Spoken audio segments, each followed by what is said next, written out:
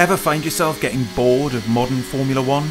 Well, luckily with mods in Assetto Corsa we can travel through time to a range of more exciting eras in the sport, including the absolute madness of the early 1970s.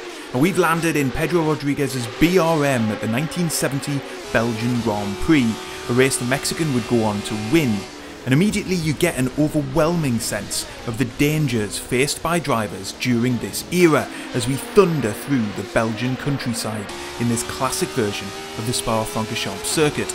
In fact, with modern eyes and sensibilities, it's scarcely believable that races like this were ever run. Take a look at how feeble any of the safety infrastructure is, how close to ditches, fences, farm animals, houses and spectators we are, and how unbelievably powerful but exposed this generation of Formula 1 cars were.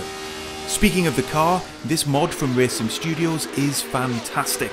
It may only have 450 brake horsepower, but it absolutely packs a punch, and of course lacks almost all of the modern aerodynamic bells and whistles. The model itself is beautifully realised and comes in two variations. You can have an absolutely awesome time ripping through classic tracks in this car. It shines most in high speed sections like this, much like the mid-80s generation of F1 cars too, as we fly forward through time by over 15 years to the 1986 Belgian Grand Prix and the cockpit of Alain Prost. Spa has obviously undergone significant modernisation and more closely resembles the current circuit layout, but if anything, this generation of F1 cars is even more challenging to drive.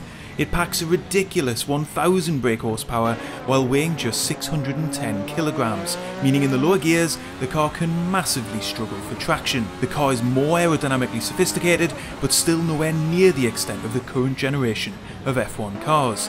And while you have more grip through high-speed corners, the big win here is the cars are massively lighter than modern Formula 1 machinery, and the chassis itself is much smaller. This means the car is more nimble, and my feeling is it also promotes better racing too. Now Alain Prost would go on to win the 1986 World Championship, and we can now hop from one McLaren World Champion to another as our sim racing TARDIS lands in the year 2000 in the cockpit of Mika Hakkinen. The pattern of F1 regulation changes being geared towards slowing cars down and improving safety is well in swing by this period, so the car has lost a couple of hundred brake horsepower and there's been some significant safety enhancements to the chassis themselves. But in no way does that make these cars any less exciting to drive. In fact, it's quite the opposite. The car remains light and nimble compared to modern F1, they're hugely tricky to manage in lower gears and frighteningly powerful through high speed sections.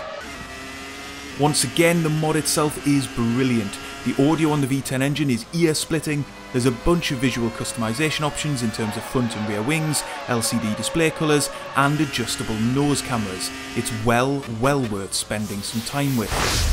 But now it's time to leap forward again to the 2013 championship winning cockpit of Sebastian Vettel. And even though it's not the most aesthetically pleasing generation of cars with their skinny rear wings, and even though as an F1 fan I was really bored of Red Bull winning by this point, I think it might be my favourite of the historical cars featured in this video. It sounds great, it handles wonderfully, it feels far less like it's trying to chuck you into the barriers at every opportunity, but it's still more raw and exciting than the latest generation of cars tend to feel, and it provides better racing as a result. Vettel of course was a winning machine during this period, and on his way to championship success that year he would also win the 2013 Belgian Grand Prix ahead of championship rival Fernando Alonso. And that's really the fun of these mods and combinations for me, not painstakingly recreating the real life races, but relatively easily being able to get an authentic enough experience of them. Obviously Assetto Corsa lacks some of the functionality you'd need to rerun a full championship season, but these snapshots of F1 history are awesome nonetheless. But wait, my time travelling TARDIS appears to have malfunctioned. Where on earth have I arrived? Well, to find out, you'll need to click on the video on screen now.